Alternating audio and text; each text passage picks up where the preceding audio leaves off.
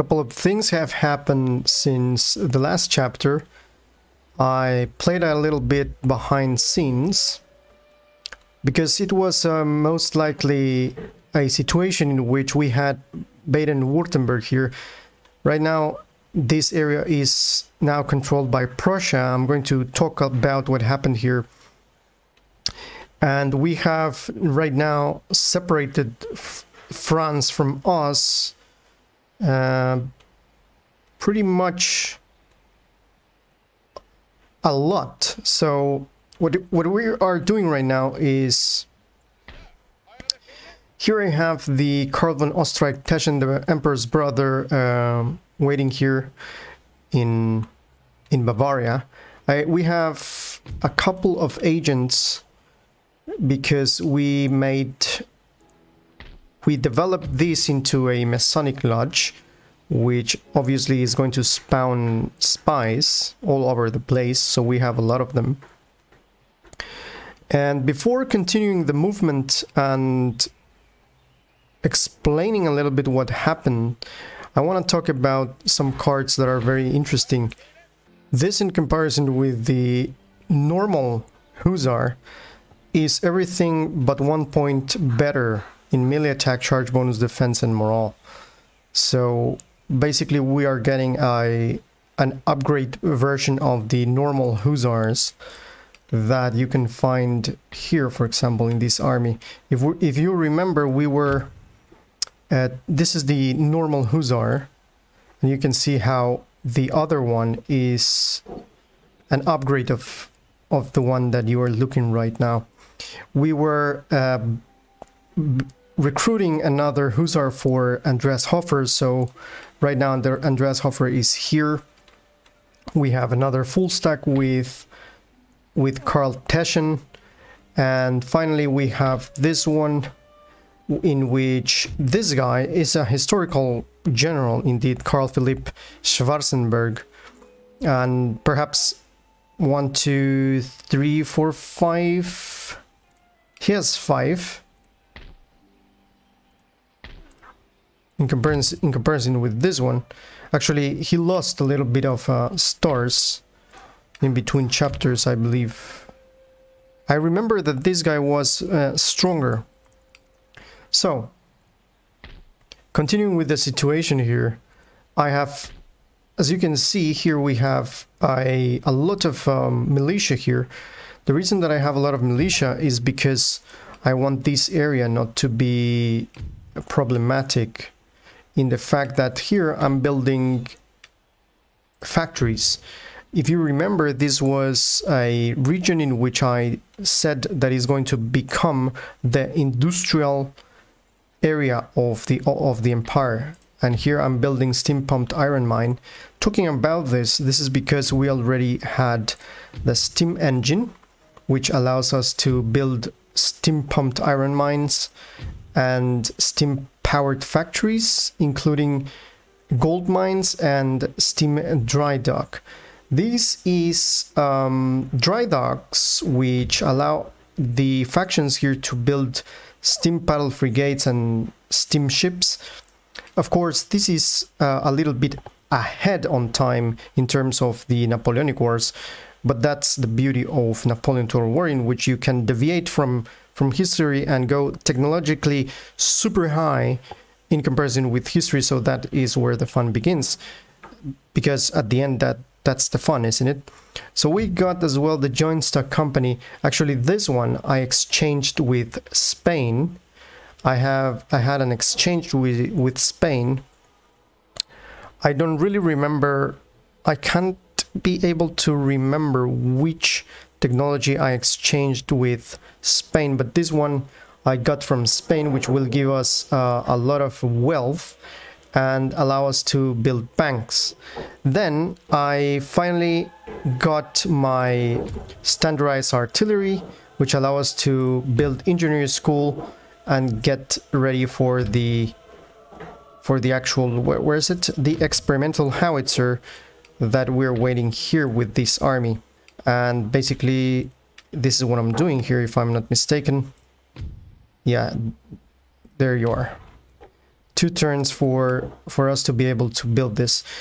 And because of all of that technology, and of course, just before ending the situation here with technology, we have as well modern rifles. Because modern rifles allow us to build Windbush Jaegers, which they are going to use rifled air guns instead of flintlocks. It's going to be a very interesting thing here to have, and that is because we exchanged this modern rifles, we exchanged this with the Prussians. I gave the Prussians, if I'm not mistaken, if I remember correctly, I gave them standardized artillery and dialectics. And then we have the possibility here as well to start researching passports and national propaganda. But as you can see, these two are very, very slow to research because they are very, very ahead. And the reason is because we have built a Supreme Court here in Vienna. Here in Vienna, we have a lot of upgrades here that we have been doing. Grand Opera House, the Supreme Court, which gives repression and gives a lot of bonuses and buffs to the nation. And of course, we are just waiting for this general staff technology to be able to be researched, to be able to build the staff college that will allow us to build, as I mentioned before, the Windbush Jaegers and something very interesting, the Archduke Ferdinand Cuirassiers. These guys are perhaps the most powerful heavy cavalry that you're going to find in the Austrian faction. They have a very good defense, very good charge bonus, and they have the greatest morale of all the troops. I think there are other troops that are similar in terms of morale, if I'm not mistaken. Not even the dragoons. No, I think not. I think these are basically the most powerful and with greatest morale that you're going to find in here. Now, they are the Archdukes Ferdinand, meaning that they are... Here we have Karl von Teschen, and we have in Italy Ferdinand, which here we got the Archduke Ferdinand, which is this guy here. So I'm going to send that when I am able to recruit to this general, and then I'm thinking about what I'm going to do here, if I'm going to recruit perhaps a Ulan, which is a Lancer, or perhaps a Chevaulegeur. As far as that concerns, we are very, very good. We're building our economy, building a lot of banking here. Here's a merchant house. Here we have the first banking house that we're going to build in the Empire. We're building here steam pumped Iron Man, as I mentioned before. I'm going to upgrade all of those. And yeah, if there is another thing that we're upgrading here, is this. In here you have -6% recruitment cost for cavalry in the region. So if you have cheaper horses, and that is going to be good because we can recruit here the Hungarian Hussars. Sadly, of course, you don't have any limit for the Grenzers and the Hungarian Hussars, but there are a lot of troops that you have limits, and one of that troops is this one, the first Hussars. So again, as I mentioned before, I'm going to talk about some cards here that are very interesting. The cards that I want to talk about is the Archduke Charles Legion, the 1st Regiment Emperor's Own, the 47th Czech Regiment, and do a comparison in line infantry, because these are the line infantry that we were able to recruit with the last improvement that we did here with Military Academy. As you can see here, there they are. So basically what we're doing here is getting the 1st Regiment Emperor's Own, which is very good in charge bonus. It has a melee attack comparable with the much better than the German line infantry, and comparable with the melee attack from the Hungarians. and it has a very standard morale. The thing is that this guy, it could be in some aspects better than the Hungarians, or perhaps even the same. If I'm not mistaken, let me see if I can find a Hungarian here. In terms of defense, the Hungarian, this is a normal, I want to find a normal Hungarian here. This one here, perhaps, here we are. So a standard Hungarian has a defense of 11. It has better hand-to-hand combat than the Emperor's Own, but the Emperor's Own has better morale. So this is going to excel in comparison with the Hungarians in morale and a little bit of charge bonus. Then we have the best of the best, which is the 47th Czech Regiment. These Czech regiments have the best charge bonus and defense over any line infantry that you are going to find in the Austrian Empire. These are very neat for a line infantry. And of course, melee attack, you can see that it goes further in comparison with the Hungarians and even the Emperor's Own. And finally, we got the Archduke Charles Legion. This is a mix of and a more balanced unit that is going to be mixing a little bit of things from the 47th Czech Regiment and the Hungarians. So let's say that you mix this and the Hungarians and you're going to get this. But sadly, these units are just, you have a limit and you have one regiment to recruit and no more than that. So what is happening here is that we have a Prussia that has been grown. They have taken Amsterdam and they have taken Brussels. We already know that they took Brussels, but they took this and they went aggressive against us and they declare war on Baden-Württemberg. I decided not to mess with them because they are getting very aggressive and they have a lot of technologies. In the counterpart, I saw that Bavaria is sandwiched in between us and them, and I gave them a little bit of technologies, most likely the technologies that have to do with military. So with that, I can stuff them with good military. So that way, the Prussians are going to think better to attack them. They have a very good army. They have a lot of troops here. They have almost 1.5 stacks, something like that, because there could be some other barbarians here. I don't remember correctly. And the reason is that this could be a good moment to create a buffer state here, but I'm going to be very angry, of course, if they attack Switzerland, because Switzerland right now it's in good terms with France and in good terms with me, and this could pose a threat to us. So with that being said, I think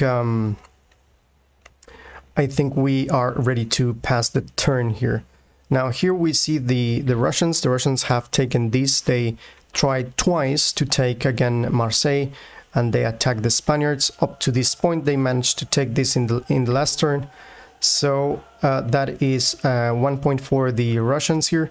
So let's send this guy here to the north, and let's see what the French are going to do here. Haven't seen Napoleon yet, so we don't know what they are doing. They don't want to cease fire with me, so we are still at war with them, and we need to build our economy to be able to at least buy Brussels and Silesia, and that I'm going to call a win. So let's get on with the turn. I have turned off the follow the CPU moves to make the turns pass more quickly. So agent recruited, George Merck is a gentleman. He's here. Let me see what he has here. He gives religious unrest, so it's okay. So I'm going to send him right now in Florence. I'm getting this. So this is the one that I want to research faster. So it's going to be okay to send him here. Let's see that is going to help. Of course, now we're going to get this in 8 turns, which is pretty good. We got the stud farms in Hungary, and then Martin Lange, which is a spy, gains a trade local contacts here. because that's something good that we did as spy network here in Silesia. We're getting the money here, which is good. I just want to monitor the thing here because we don't want another revolution, and that's it for now. So let's end the turn.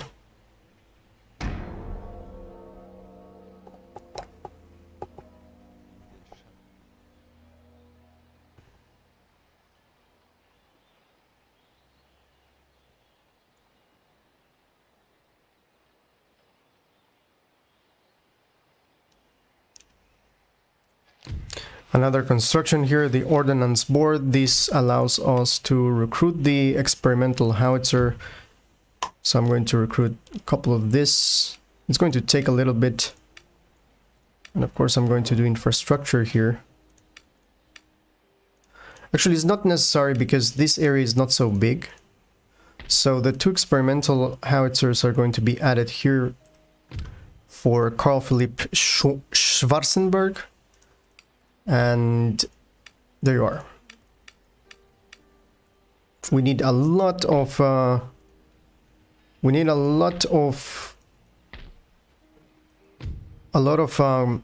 public order here. So let me see. Then I can go here and steam powered factory, which will increase. It will decrease the happiness. So far, as you can see, we're 0 here, even though we have this amount of militia here. So I'm not going to do that as for right now. This as well is going to take happiness from the lower classes. So up to this point we are in a checkmate in terms of technology, so we're going to leave it like that. Getting 6 turns here. We got Isidor Kreuzberg, a gentleman, dusty librarian. He got a dusty librarian here.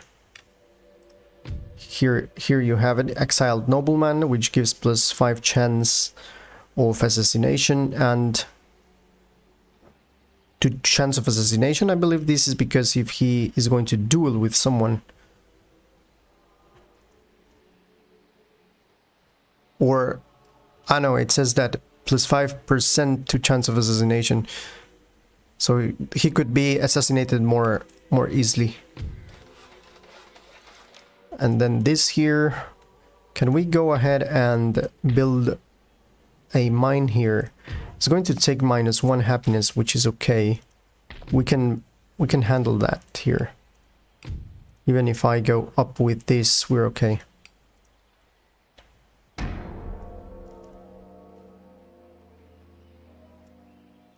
So we are with this agent, with this spy. I'm trying to get him into France and try to localize the place in which Napoleon is apparently hiding.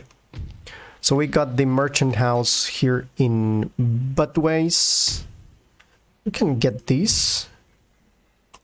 This is going to be good for us. Another bank here. So 2 banks, one near the other, is going to get us a lot of money. So far we're good.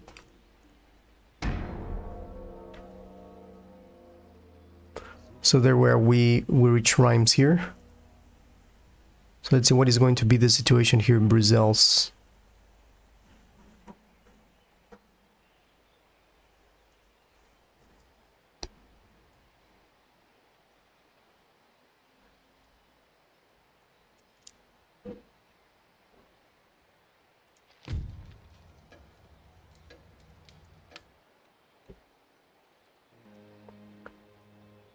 So let's see here. Perhaps Napoleon is here. No, actually he's not. Let me move him. Let me move this spy here. If it's possible to assassinate Gerard Drouot.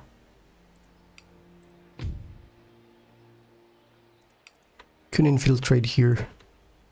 But it's okay, I want to have a look at what is Prussia doing here.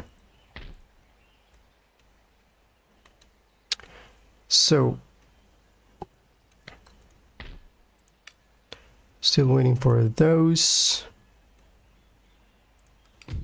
Another 4 turns. We are in early June.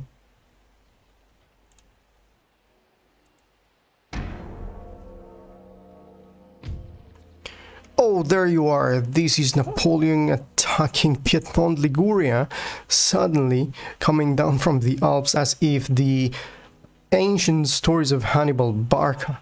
Look at this, he's demanding surrender. No, this is crazy. He just appeared there. So Britain is giving me coronade if we are going to join war against Spain. No thanks, because I don't have any ships. So this is very interesting right now. Napoleon attacking me here.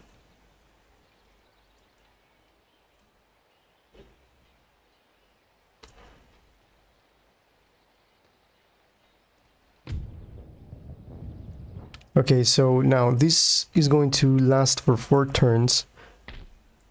Now this was very interesting move from the AI. The Rum Punishing Rebellion. An armed insurrection has taken place in New South Wales, Australia, and the New South Wales Corps have deposed the governor, one William Blight. Blight is well known as a harsh and uncompromising disciplinarian who always carries out his duty to the letter, and this is the second time a mutiny has taken place in response to aspects of his command. Following typically draconian moves to prevent circumvention of the laws surrounding the manufacture and distributions of alcohol to the corps, Blight found himself arrested at home by the corps led by Captain Johansen. Once the acting governor Joseph Fauvieux arrived, he sent Johnson and his associates for court-martial, and Blight was given command of a ship and ordered to return to England to give account of his actions. Instead, chosen to sail to Tasmania to raise support for an armed coup to recapture the colony, Blight was surprised that the governor of Tasmania did not support him, and he was confined to his ship until it was recalled to England. For his part in the rebellion, Johnson was eventually cashiered, a lenient penalty under their circumstances, but reflecting the bloodiness nature of the events. Blight was criticized for his handling of the affair, yet promoted to Rear Admiral. It is interesting to note that since the affair occurred, the British authorities have given the governorship of the colonies exclusively to army officers instead of those from the Royal Navy. So we got one experimental howitzer here to send with Schwarzenberg, and the trade gain Martin Lange. He gained friends in the government here because he's doing things here in Silesia. Okay, interesting thing about Napoleon, look at this. So we can send this guy here directly and attack him. It's going to be a tough battle. We can take some guys from here. We can just go ahead. So I think I'm going to attack Napoleon here, or perhaps let's talk with him and tell him, okay, my friend, let's do a trade agreement. I'm going to give you standardized artillery. Is going to be good for them. Let me see. Let's do this and give him a payment of 3,000. Perhaps he's going to accept. He doesn't. Okay, request peace, trade agreement, and a payment of 5,000. And lastly, a payment of 6,000 with no trade agreement. So he don't want. He is determined to get a fight with me. So Archduke Ferdinand is going to be the one that is going to attack him. There we go. So we're getting ready here to attack Napoleon. So I think we're going to do that. Let's see if we can exchange some technologies with Prussia here. I have these, and they have nothing. Ah, general staff. This could be interesting. Steam engine and joint stock companies. Let's try just this. Therefore, no. But if I take 2 and give them, if I give them 2 and they give me 1, they're not going to accept. Let me see. Last chance. This, and this, and I'm going to pay you 3,000. Wow, they want a lot. Let's do the 5,000 that I wanted to give to Napoleon and exchange this, because this is time that we're going to need, and they don't want. At the end, we are doing it in 3 turns, so there's no harm in doing that. So let me see here, finally, if I can do something interesting. Can go here and trading port. Okay, let's sabotage this trading port here.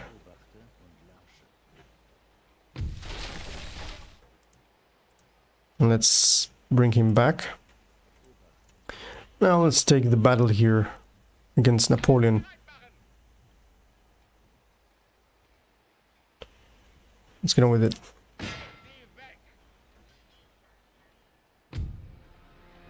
Ooh, this is going to be a very, very tough battle indeed. So if you are liking what you are seeing, if you like my content, give a like, subscribe to the channel, and if you want to see more, I invite you to see the next chapter in which we're going to fight Napoleon that tried to sneak into the Alps and attacked us in Piedmont. I am Victus. See you in the next one.